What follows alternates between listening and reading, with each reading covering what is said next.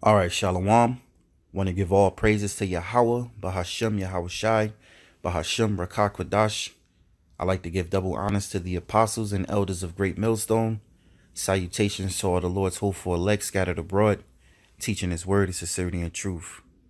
All right, I'm back at you again doing another show. And as always, may the Lord edify those of the hopeful elect, all right, with his truth, all right, with his word. And with that being said, he that got ears to hear, let him hear. All right, now here's a video I just came across on PBS News, and the title is Why Deepfake Videos Are Becoming More Difficult to Detect. All right, now this is a software that's used on in many devices, applications, all right, where you can manipulate, and you can change the image of someone's face. You can even use their voice pattern, to actually fraud. It's fraud to imitate basically someone. Now it was all cool and fun when when the government is using it, or when the higher ups are using it to say.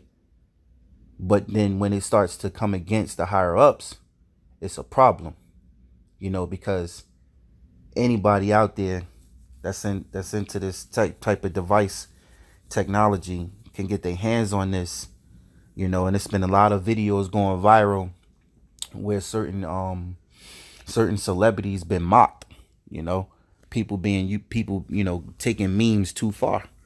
We all know about the memes nowadays on the social media, which some of them are a lot of pretty funny, but now, the powers that be are saying that they're going too far because they're being heckled.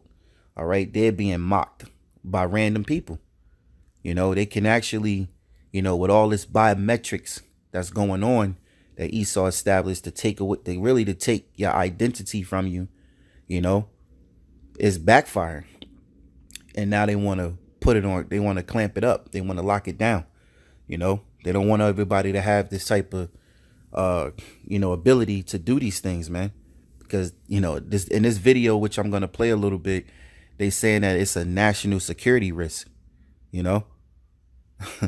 but, it's beautiful, the way that I see it through the spirit and power of Yahawashi with the spiritual eye, because it goes right back to the scriptures, man.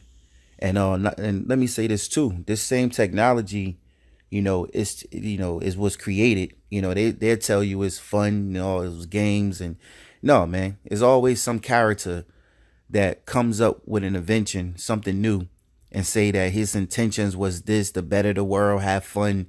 But instead, what was created end up becoming detrimental or destruction upon the people. And who was that people? You so-called minorities, man. The poor. You so-called Negroes, West Indians, Haitians, Hispanics, and Native and Seminole Indians. But because the Lord, Yahawah, BaHaSham, Yahawashi, call halal la, Yahawah, BaHaSham, Yahawashi, we're in that time of Esau being revealed. We're in the time of his kingdom. We're in the time of the end of his kingdom. So things are backfiring quick. All right. So this is Psalms chapter 10 and 1. Matter of fact, before I read this, I want to say something else. This is why the internet was created. All right. When the Lord allowed these Edomites to allow this internet, the new highway of things, the internet of things, because this is a highway. All right. When he allowed this internet to be the way it was, and this is why now he wants to regulate it. But the way that it was, all right, from the beginning, was that they wanted to be able to manipulate the masses, the whole world, through the internet. But instead, the Most High created this highway of things, as far as the internet, for his word, for his gospel to be taught, to be preached throughout the four corners of the earth. All right. And guess what? The elect is waking up.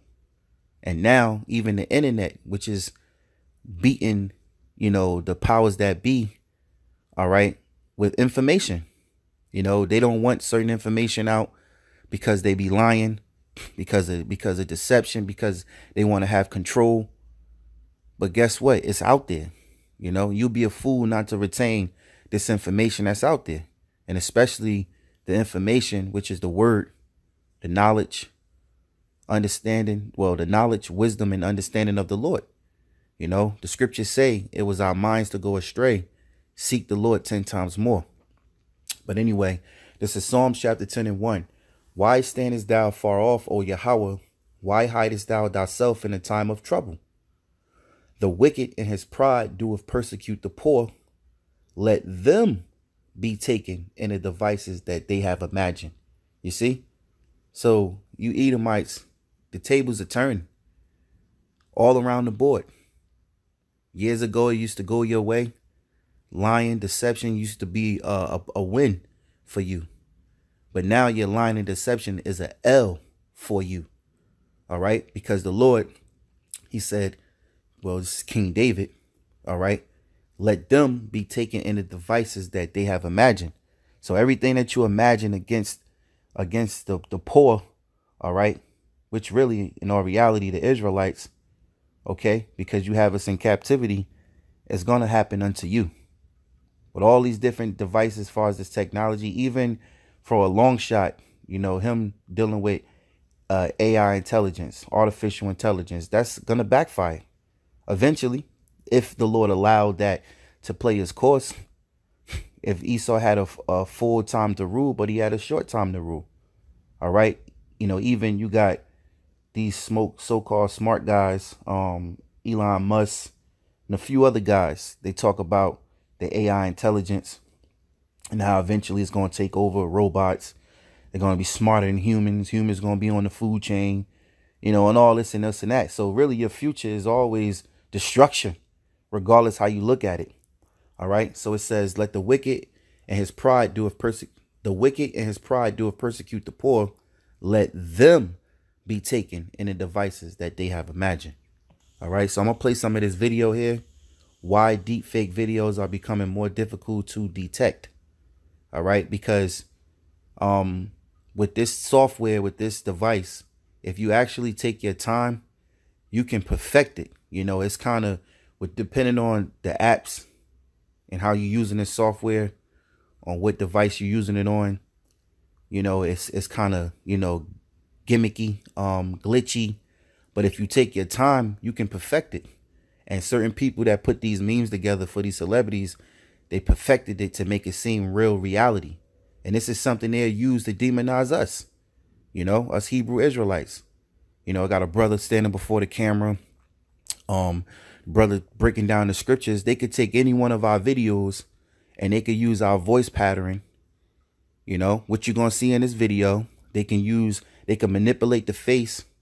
Well, excuse me. They can take the voice pattern and they can have you sitting there before your camera in your home, wherever you at teaching, and have you saying stuff that you did not say, because they did that to Obama. What you're going to see in this video, far as a meme, you know, that they putting across through mainstream social media, excuse me, you know. So, but guess what? You're going to be taking it in the devices that you have imagined. All right. And that's what's happening now. So I'm going to play some of this from the back. From the beginning. And I'm not going to play the whole thing, but hopefully you guys of the hopeful elect be edified. There is growing alarm over the use of altered videos online, especially those known as deep fakes, which are highly realistic looking and inaccurate. There are concerns about their growing sophistication and the risks they pose to national security. It is the focus of a hearing tomorrow in the House Intelligence Committee. Miles O'Brien has a look at how those videos, once the source of some fun, are being manipulated, and how artificial intelligence scientists are trying to respond. It's part of our weekly segment on the leading edge of science. All right, this is you being me.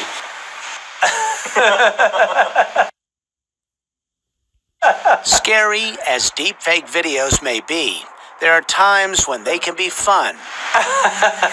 A place where a 3D model of my face gets electronically plastered onto computer scientist Hao Lee's head, making him the puppet master and me the dummy. Really, you see? And this is the power that Esau holds. He had this technology. All right. This is why they want you to take pictures in your phone. This is why they want you to play with the emojis and things like that.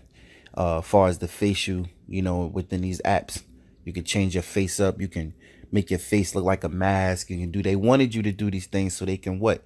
They can take away your identity. They can pick up your facial recognition. They can pick up your iris scan.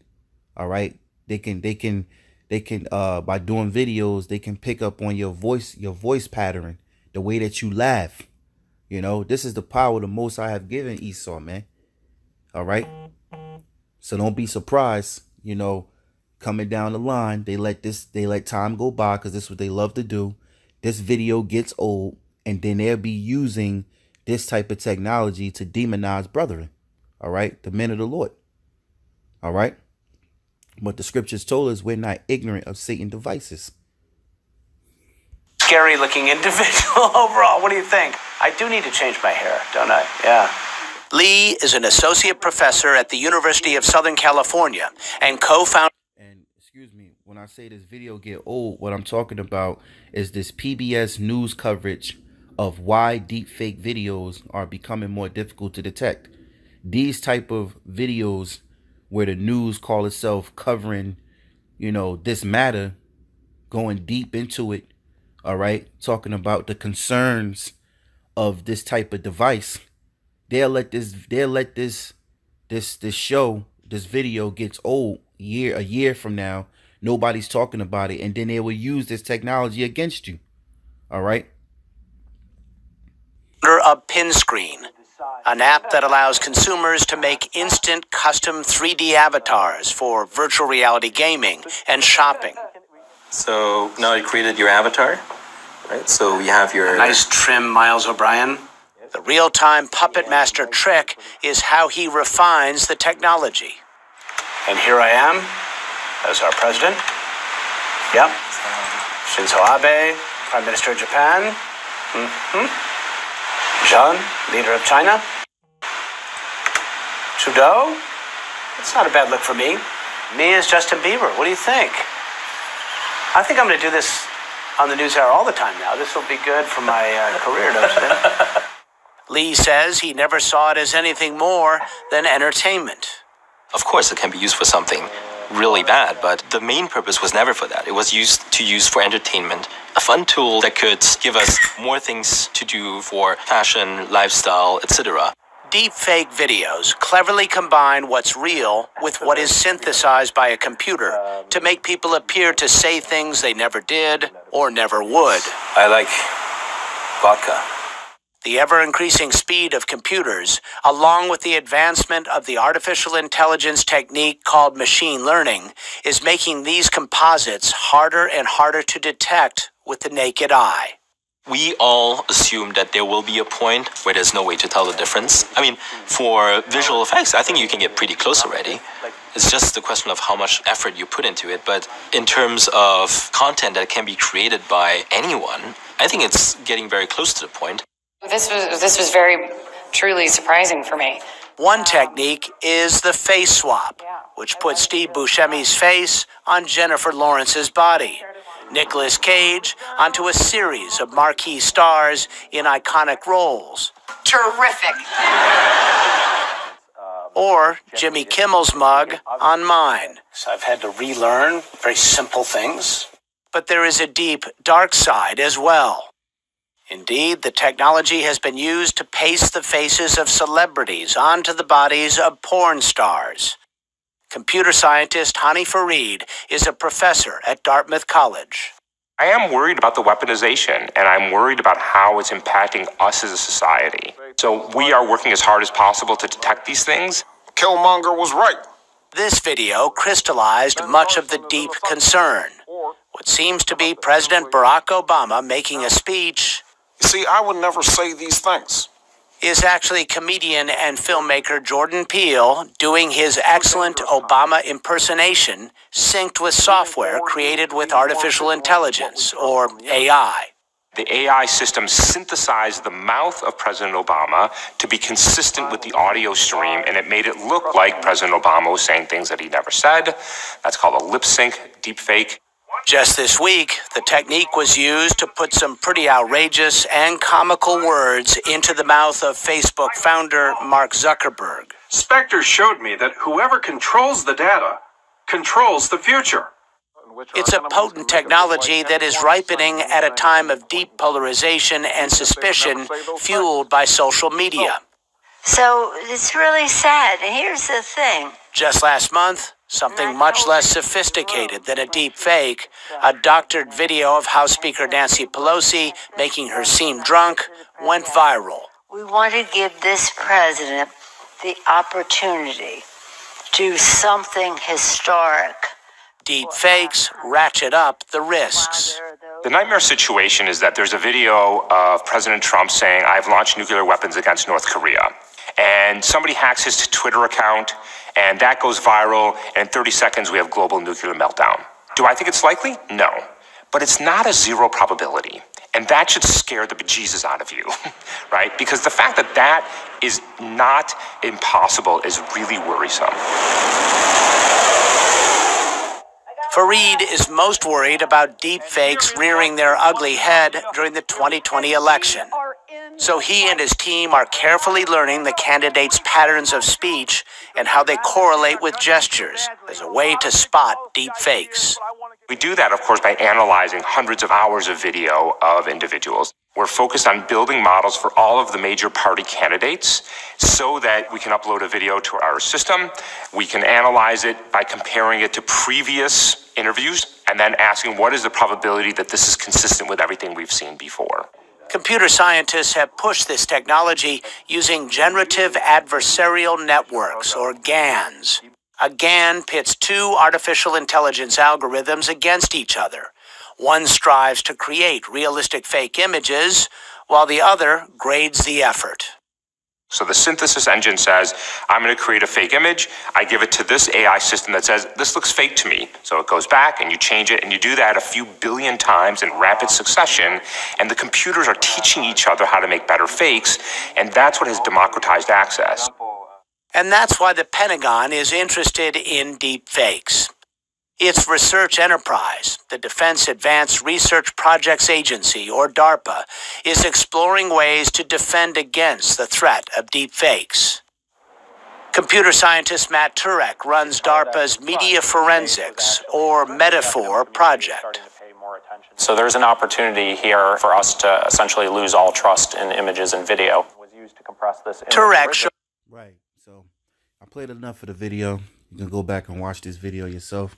I think that's enough, you know, to show you this technology in which they hold, you know, and now that it's becoming against the powers that be, all right, they have a problem, all right, and don't be surprised some false flag, some things like that happen later on, man. So it says, the wicked in his pride doeth persecute the poor, let them be taken in the devices that they have imagined.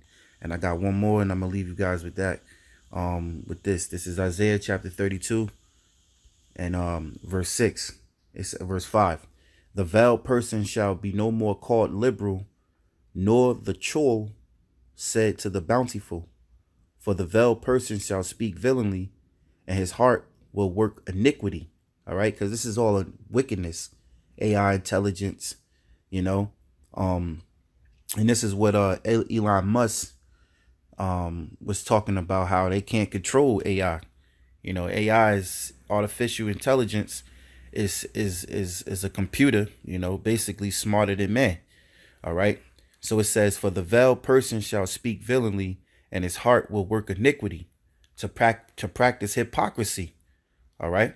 And to utter error against the Lord, to make empty the soul of the hungry, and he will cause the drink of the thirsty to fail. Here's the point. The instruments also of the churl are evil. He deviseth wicked devices to destroy the poor with lying words, even when the needy speaketh right. All right. It says the instruments also of the churl, which the word churl goes back to impolite, mean-spirited person. So that shows you who you're dealing with. You're dealing with a mean-spirited person. All right. Which is Esau, Edom. It says the instruments also of the churl are evil. He deviseth wicked devices to destroy the poor, with lying words, even when the needy speaketh right. But the liberal deviseth liberal things, and by liberal things shall he stand. All right, see? So, you know, I hope you guys were edified by this. This is the technology which is out, you know, and more, you know, is going to take place. All right, we're in that time where the Most High is exposing Esau. All right, you being exposed for who you are. All right, and all the wickedness and lies and deceptions that you have created.